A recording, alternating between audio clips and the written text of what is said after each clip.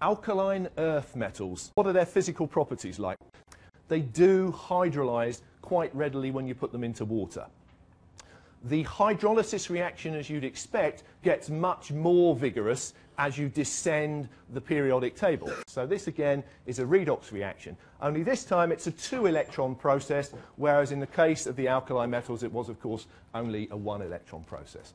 We're interested in the chemistry of divalent ions, metal 2+ species. And that's actually incredibly significant. That's where the alkaline earth part of this comes in. Because we are dealing with metal 2+ species, we've removed 2 electrons. We have 2+ positive charge. These are small, very strongly charged species. Remember, when you go from a neutral species to a cation, it gets smaller.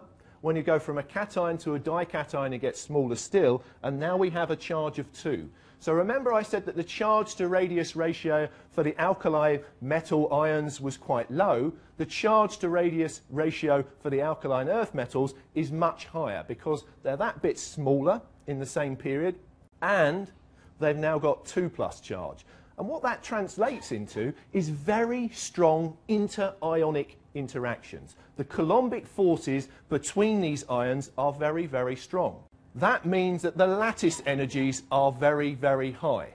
And if the lattice energies are very high, you have very high melting points for the salts, but you also have very low solubility for these species. Because in order to dissolve something, you have to break up the ionic lattice, and it's very difficult to break up these ionic lattices because the coulombic interactions are so strong.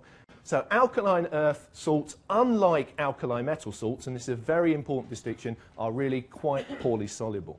So what are the consequences of that? Well, the consequences of that is that we find these things occurring in what we would recognise as being solid materials. So we don't see them so much in seawater like we'd expect to see the alkaline metals or as the ions in our blood plasma. We see them in solid type materials. Group trends. Well, the second period elements are actually often a little bit anomalous when we're talking about the general pattern of chemistry of the group. So what I'm saying there is that beryllium is not that representative of all of group 2 chemistry. If you want an element that is representative of group 2 chemistry, then choose magnesium or choose calcium. Now, if we move to the more friendly group 2 metals, magnesium through to barium, of course what's happening there is the ionization potential is decreasing because we're moving further away from the nucleus. The hydration energy is decreasing. Why does the hydration energy decrease as you go down the group?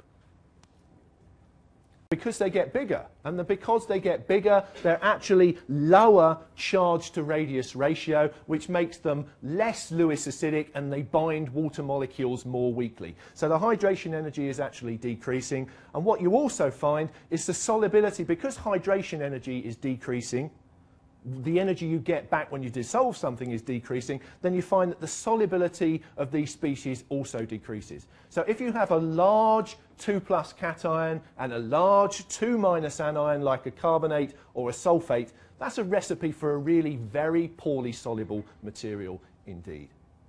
Small ions like beryllium 2+ polarize large anions. And what you get then is a species that is not very stable. Remember, one of the general points when you're predicting the stability of an ionic lattice is you need to have a match between the size of the anions and the size of the cations. So the most stable lattices are those when the anions and the cations are matched fairly closely in size.